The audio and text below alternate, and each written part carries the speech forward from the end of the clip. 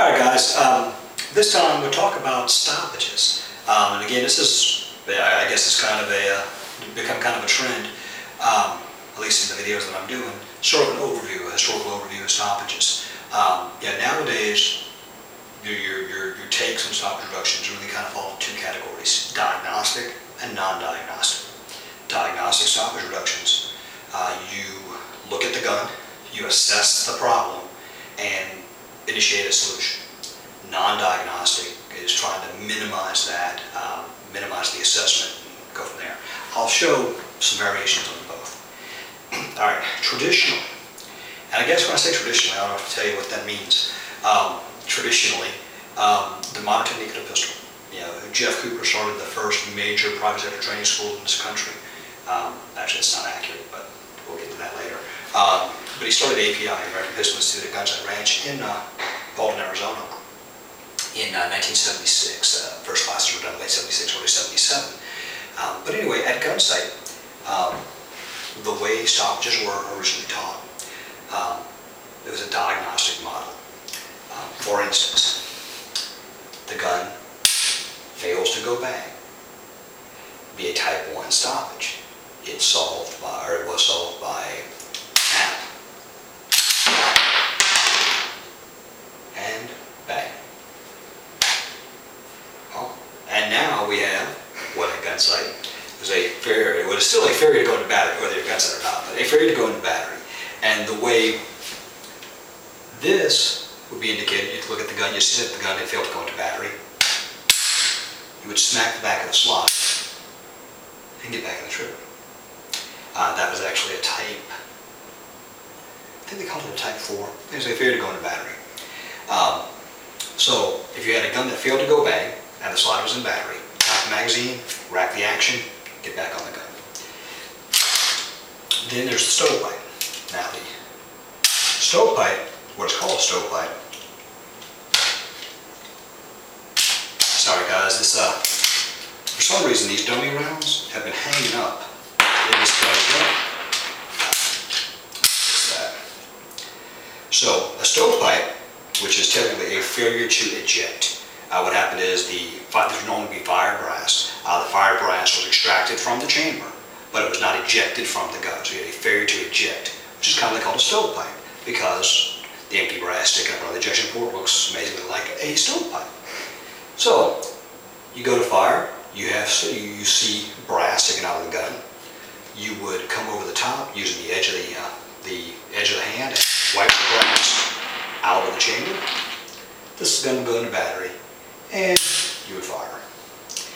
Now, as an aside, that technique of wiping the brass, if you've got nice tall sights that are nice and square and upright, wiping the brass can be somewhat painful. Your hand rakes across the rear sight.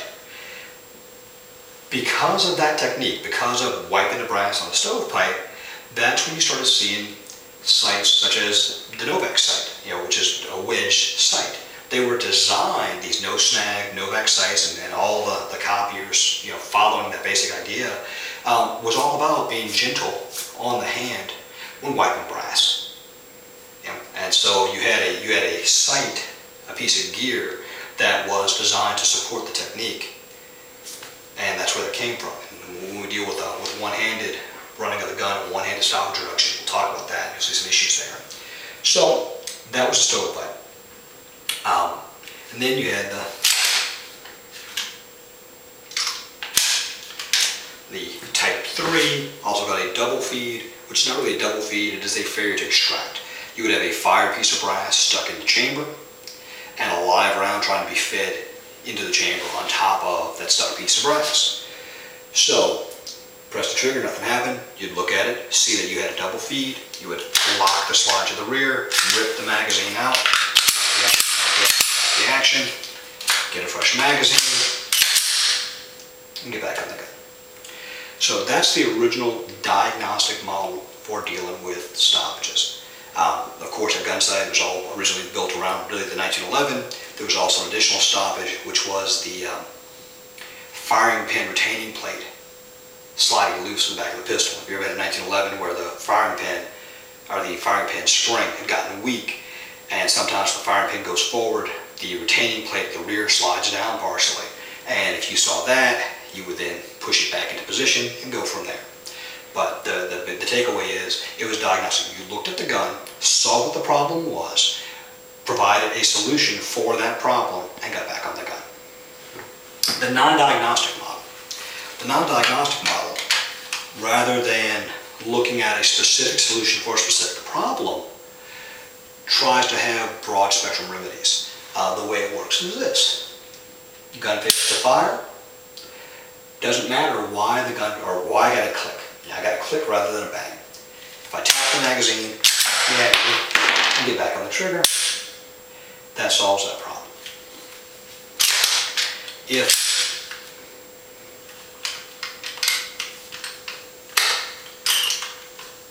we've got a stovepipe, and I tap the magazine, make sure it's the action, get back on the trigger, that solves that problem.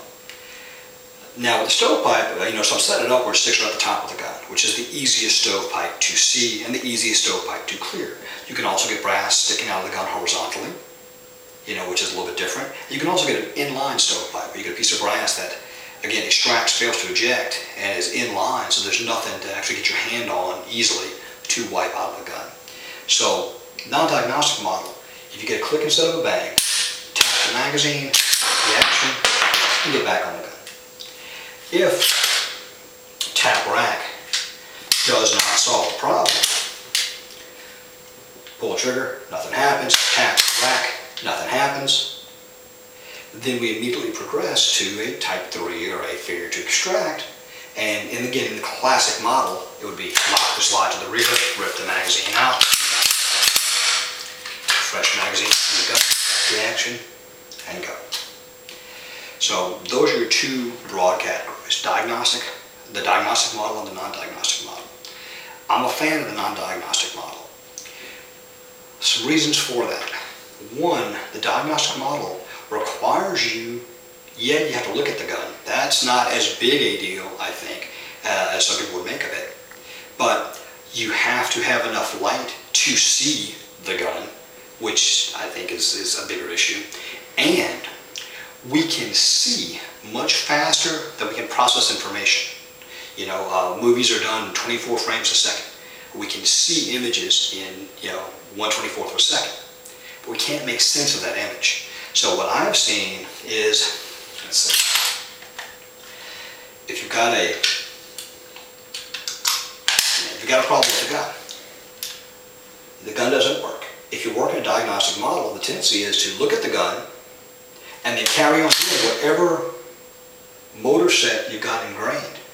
And somewhere in that process, you may realize what you saw, but it didn't do you any good. You're already beyond, your actions are already beyond what you saw by the time you process what you've seen, assuming you had the light, assuming you had the wherewithal to look.